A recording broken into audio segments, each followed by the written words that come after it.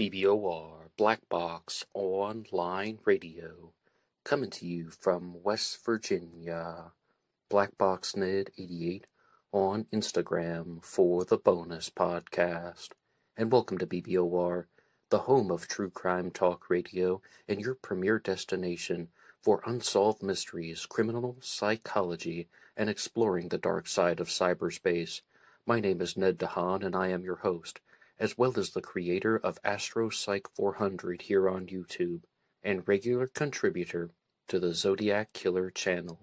And a great way to support these shows is just by listening to some more content. But you can also go over to Amazon.com and have a look at the book Killer on a White Horse, written by me, Ned DeHaan. It is a novel, murder mystery, inspired by the Zodiac Manson connection, but it is indeed fictional. However, who doesn't love a good mystery? And there is always the Teespring page. Feel free to check out some of the merchandise. And remember, being weird is not a crime. Let the show begin. Okay, hello everybody. Today is Friday, another Anything Goes Friday. Welcome to the show. How's everybody doing? Just a couple of quick announcements and reminders before we truly begin. The first is that, of course, I am the host of the Zodiac Killer News Report, which is more commonly known as Zodiac Monday. It comes out every Monday here on BlackBoxOnlineRadio, and also do a segment every Wednesday about Jack the Ripper, called Ripper Wednesday.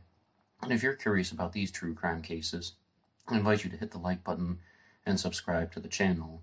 And also, I am the author of the book Killer on a White Horse, as stated in the introduction.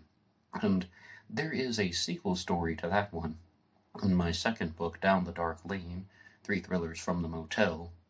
And I'm going to be taking the sequel story and releasing a new version of Killer on a White Horse that's going to contain the final story. And at some point in the near future, I'm hoping that I will also release an audio version of Down the Dark Lane that will be put out on YouTube for free. So lots of things to pay attention to, and if you want to follow along with all of these things, of course you can subscribe to the channel, but if you want to support these efforts, you can go through some of the links in the description box, including the one for BuyMeACoffee.com. BuyMeACoffee.com/BlackBoxNid88 allows you to make a donation or contribution to help support the show, and anyone who makes a donation will get a shout-out on Zodiac Monday. Now, as far as today's topic goes, earlier this year I did an episode on the Son of Sam for the Anything Goes Friday segment. It was called Son of Sam Psychological Profile, because I was looking at the serial killer David Berkowitz, who was also known as the 44 caliber killer, in addition to being the son of Sam, and I wanted to make certain comments in regards to what David Berkowitz was doing and thinking at the time of the murders that took place in the late 1970s. The Son of Sam was a killer that terrorized the New York area in that time frame. There was actually a very small amount of time that was devoted to the Son of Sam shootings, but I knew that there was a follow-up episode that had to have been done at some point, and this one, as you can see from the title, is going to be on the death of John Carr. About 2 years ago, they released a documentary called Sons of Sam, where it was looking at 2 people, the Carr brothers, who actually had a father named Sam who knew David Berkowitz, and they're trying to draw some type of connection. Were they involved with the murders, or perhaps, were they also involved with a larger nationwide movement that was responsible for murders and crimes all across the country? And a very large proponent of that theory was Maury Terry, and he is the architect of certain aspects of it, but it's definitely a theory that has evolved into its own dimensions, and it goes beyond Maury Terry in his book, The Ultimate Evil. But who was John Carr, and why should he have a direct connection to the Son of Sam? Now, I'm going to go over to a website that I have never used before on the channel, and it's called popsugar.com, and they have an article called Who Was John Carr and What Happened to Him? And the reason why this episode is titled The Death of John Carr is because there are 2 accounts of his death. One is that he committed suicide, and one that he was murdered. And, I mean, if you also want to hear a direct response to the documentary Sons of Sam, I have one on this channel. But I wanted to read this article from Pop Sugar because there were parts that I thought were informative, and there were also parts that I thought where I disagreed with. The son of Sam carried a .40 caliber gun and killed 6 and injured 7 between 1976 and 1977 in New York City. Investigative journalist Maury Terry didn't buy the story. It didn't seem feasible to him that David Berkowitz acted alone. One of the key suspects for Maury Terry was a man named John Carr, who died from a gunshot wound in 1978. Officials initially considered his death a suicide, but Maury Terry believed there was more to the story than the detectives ever investigated. Okay, though, as I said, there were parts that I thought were informative, and there are parts that I didn't like. Okay, so just Maury Terry says that, one journalist. How about providing some substantiating points as to why Maury Terry would think that John Smith says there's something suspicious about this? I mean, let's get to the specifics. So, who was Sam Carr? Who was John Carr? 2 questions put together. We have to talk about Sam Carr first. The media pushed the sensational story that a dog belonging to David Berkowitz's neighbor Sam had commanded him to commit the murders. While Berkowitz confessed, Terry didn't believe that he acted alone, even though the New York PD wanted to close the case. Now, there was this dog named Harvey, and the story is that there was this demon inside the dog Harvey named Sam, and that's the demon that's giving the orders to David Berkowitz to commit the murders. This is something that Berkowitz adamantly denies now, and when you watch interviews with David Berkowitz, as I did before the Anything Goes Friday episode that came out in the spring, he doesn't even want to talk about it. He says that it's made up. He just views it as a distraction, and I don't think that it's true. Man, on the Serial Killer podcast, which is hosted by Thomas Viborg Thune, one point that he wanted to make very clear was Berkowitz, by his own admission, never said that he actually heard the voice of the dog or the voice of the demon inside the dog. And my honest take on the subject is, I don't think any of that ever happened, even though David Berkowitz might have had some type of mental health issues, which I tried to explore in the Son of Sam episode that I did. I don't think that he was hearing any auditory hallucinations from Harvey the dog or the demon Sam. While David Berkowitz confessed, Maury Terry didn't believe that he acted alone, even though the NYPD wanted to close the case. First, the timing wasn't quite right. During one of the shootings, Berkowitz was 5 blocks away from the crime scene, and it didn't seem possible for him to be there just 2 minutes before the shooting unfolded. Maury Terry also noted that Berkowitz didn't match several eyewitness accounts of the shooter, who they described as tall and blonde, but the person did match an individual named John Carr. Alright, now, eyewitness descriptions are horribly unreliable. And, I mean, we get this in the Zodiac case all the time. Well, he was 5 feet 8 inches tall. No, he was 6 feet tall. I mean, people miss this stuff all the time. Not to mention hair color at night. It's very, very difficult. How was John Carr connected to David Berkowitz? The Son of Sam takes a closer look at how John Carr was the literal son of Sam and had connections with Berkowitz. Since Maury Terry lived near Berkowitz, he decided to look into John and found that he actually had a homeroom in school with him.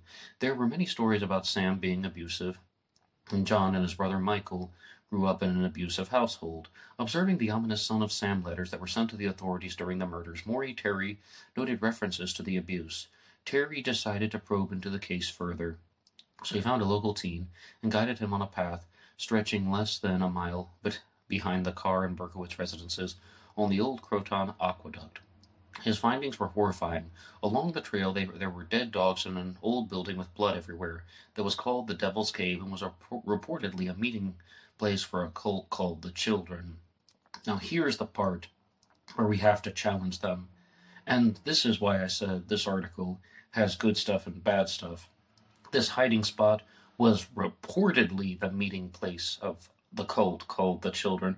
Reportedly, yet they're saying they're reporting on it, but they're not citing a source as to how they obtained this information. And yes, of course, you can just read Maury Terry's book and listen to him, and you can also watch his interview with David Berkowitz. I would propose that it is the responsibility of a website like this, popsugar.com, greatest website ever made, perhaps, sorry for the sarcasm, that they should cite the source as to how they've obtained this information without just simply relying on Maury Terry, because if they're going to post an objective article, Why not look at the pros and the cons, or why not try to actually get the truth as opposed to just simply accepting someone's word? Yeah, somebody said that there was a cult there. Well, how did you get that information? Right after Berkowitz's arrest in 1977, John Carr went missing. In 1978, a deputy officer heard about someone trespassing at a housing unit on the Minot Air Force Base. When he looked into the situation, he heard a gunshot fire off and found John dead. Following John's death, investigators learned that there were people who had discovered him scribbling the Son of Sam symbol on old telephone books, and they said that he was a local cult leader. This is why I wanted to talk about John Carr as someone who is somewhat of an individual in this, as opposed to just focusing only on David Berkowitz. And if you were to try and read about John Carr, the articles that have been written about him are very frequently just zoning in on the documentary Sons of Sam, which came out 2 years ago. A lot of articles have been written about John Carr in 2021, but I wanted to find some older things, such as the news clipping that came after he passed away. And it was actually shared by a website called The Cinemaholic, but it says funeral services held for Sam Carr's son. And I'm just going to read off this. It's kind of like an obituary. Funeral services were held for Sam Carr's son in Yonkers today. John C. Carr, a 31-year-old former city resident. Carr's father, Sam Carr of Yonkers, a retired city public works employee who operates an answering service here, figured prominently in the events before and after the arrest of David Berkowitz, a suspect in the Son of Sam slayings. Berkowitz lived near the Carrs, who accused him of threatening and harassing them. According to the authorities in Ward County, John Carr apparently shot himself at a friend's house at Minot Air Force Base, where he was staying while attending Minot State College. The case is under investigation. Carr is survived by a daughter, his parents, a brother named Michael, and a sister named Wheat. That's one. There's a more in-depth article that was shared in the Bismarck Tribune, and this one came out on October 19th of 1979. Big thank you to all these websites who archive and share old newspaper articles. New Son of Sam probe officially open in North Dakota. That is indeed the headline. An investigation into whether a man helped David Berkowitz commit the Son of Sam murders has officially spread to 2 states. It was learned Thursday. Berkowitz pleaded guilty to 6 counts of first-degree murder and said that he was the son of Sam, who shot 6 young persons in a long terror spree that ended with his arrest in 1977. When caught, he told the police that the killings were in obedience to demonic orders that he received through his neighbor in Yonkers, Sam Carr, and Carr's dog. Well, that is really a distortion of things, because, as I understand it, the famous story is that Berkowitz is getting them from Sam the demon that lives in the dog, not directly from Sam Carr. And that was the whole point of the Sons of Sam documentary, meaning that is this name Sam talking actually about Sam Carr, and he has 2 sons named John and Michael, and they are the sons of Sam. Like when someone's saying, I am the son of Sam, why would Berkowitz say that? It could have also been just some type of dumb thing that Berkowitz created, because if you ever watch interviews with David Berkowitz, he's kind of a jerk, let alone a convicted murderer. Police said last week that the mysterious February 16, 1978 death of Sam Carr's son, John Carr, age 31, in Minot, North Dakota, was being investigated as a possible murder and connected to the Son of Sam killings. This article was written in 1979, mind you. Sources in New York Thursday said that the Queens District Attorney, John J. Santucci, also ordered the case reopened. Santucci's office refused to comment, but sources close to the case said that the district attorney had directed his homicide bureau to take a look at the new evidence. The sources, and asked not to be quoted by name, Berkowitz, who insisted that he acted alone when arrested on August 10th of 1977, is serving 315 years at Attica Prison. John's Carr death at Minot Air Force Base was tentatively listed as a suicide after the initial investigation, but authorities never closed the case. Last week it was reported that, while questioning John Carr's friends, his relationship with Berkowitz and his apparent thorough knowledge of the Son of Sam killing surfaced. We have evidence that they knew each other, said Lieutenant Terry Gardner of the Sheriff's Office in Ward County, North Dakota. In an interview with the Associated Press last week, they said that they appeared to be associates, and noted that John Carr also resembled at least one of the composite drawings that were circulated during the hunt for the Son of Sam. But what happened to John Carr? Was he a troubled person who committed suicide in North Dakota?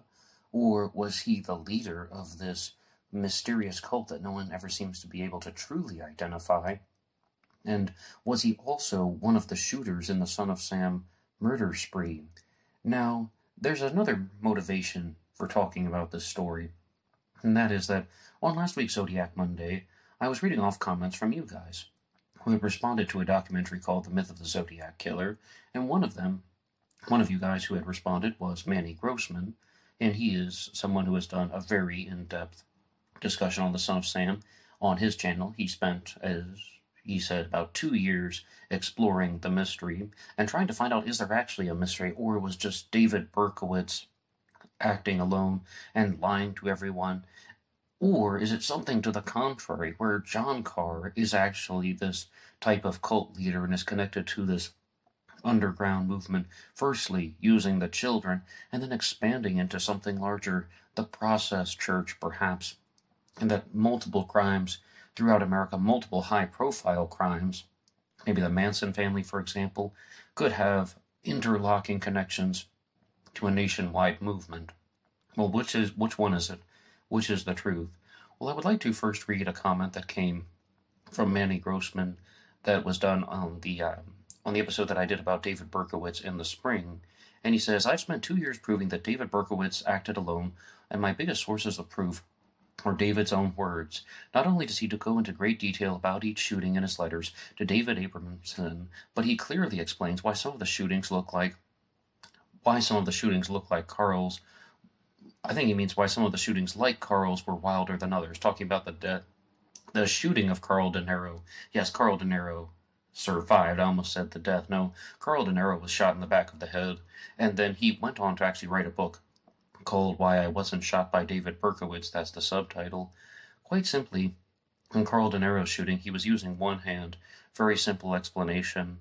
But perhaps the biggest piece of evidence, which speaks to your gut instinct, Ned, that you think that David Berkowitz was trolling Maury Terry, was a letter that I have in my possession, which I've shown on my show.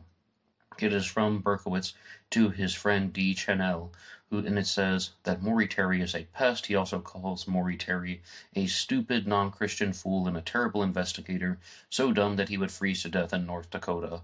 All of this info has been out there for all of us to see for 45 years, but Maury Terry fans, a cult in their own right, simply prefer to keep their heads in the sand. Once again, a really good, fair video. Thank you for making it.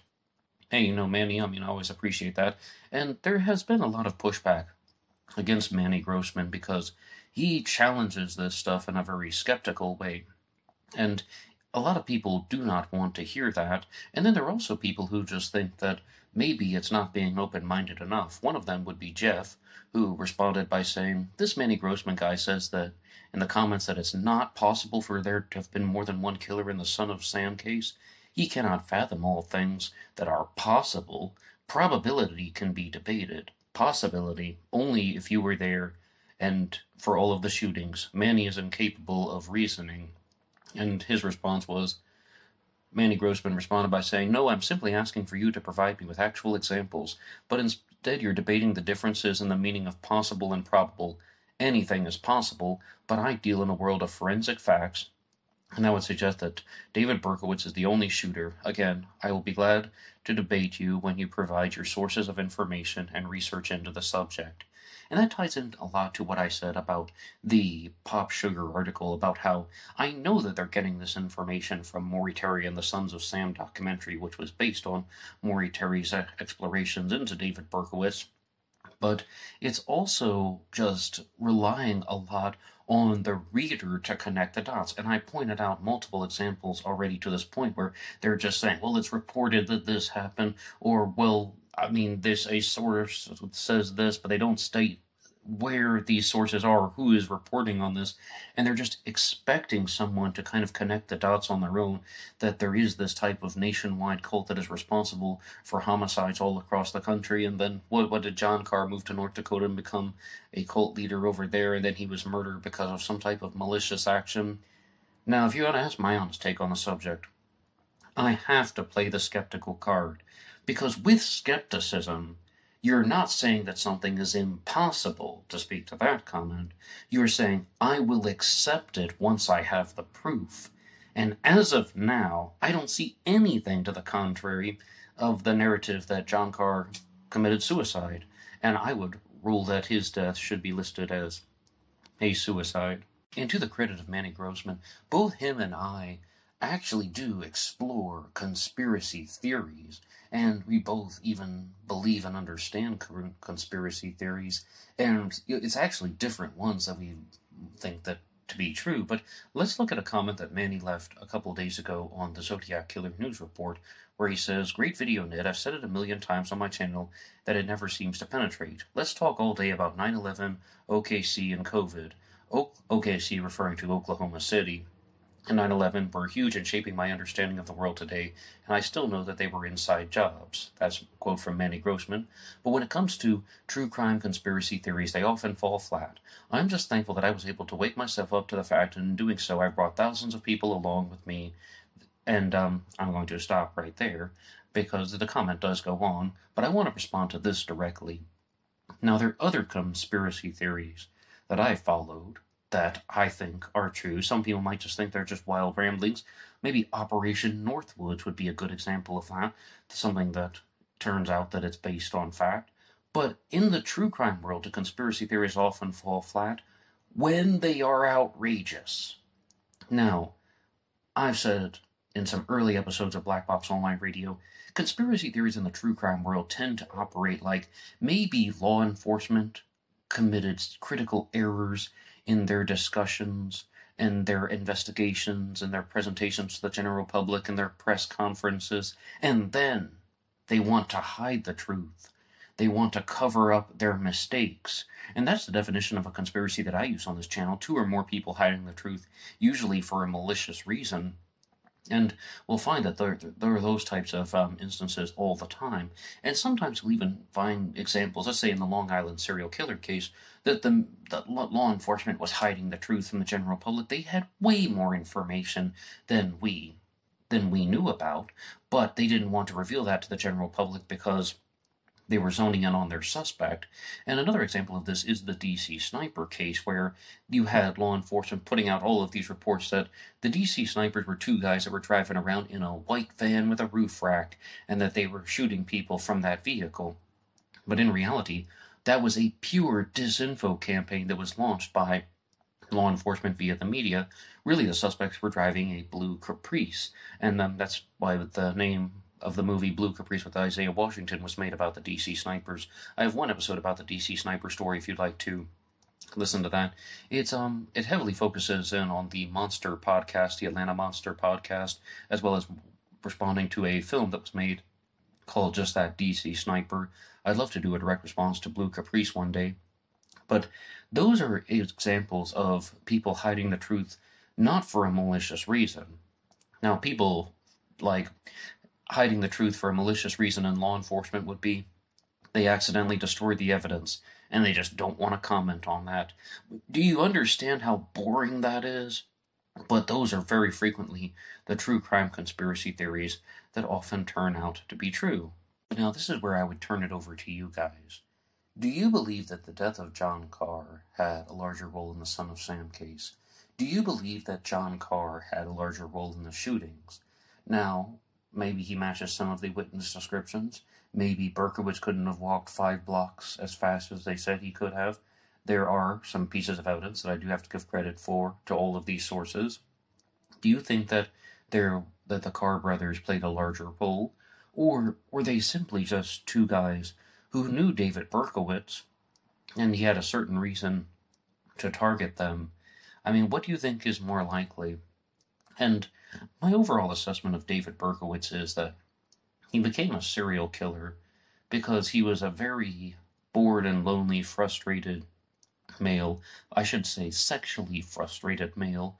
So he used these types of murders as a way to escape from his mundane existence and reality.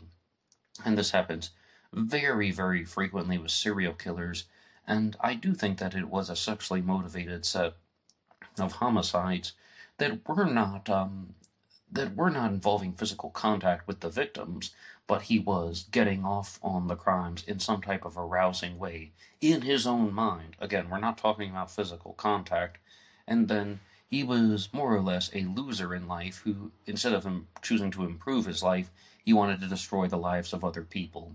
Now, what do you think about all of that? You can put your ideas in the comment section down below. If you want to challenge me on any of this stuff about how I said that I think John Carr's death was a suicide, as of now I state that David Berkowitz acted alone, and I think that he lied to Maury Terry in his famous interview with him. Please challenge me, share some things. I would love to read your comments, and maybe they will be worked into a future episode of Black Box Online Radio. I also thank Manny Grossman for visiting the channel, and you can always find his material when it comes out. And please look out for some future things with the book Killer on a White Horse and Down the Dark Lane, the follow-up book. That's all for me now. Anybody can write the show at blackboxonlineradio@AOL.com. You can also get me on Facebook. My personal Facebook is in the description box.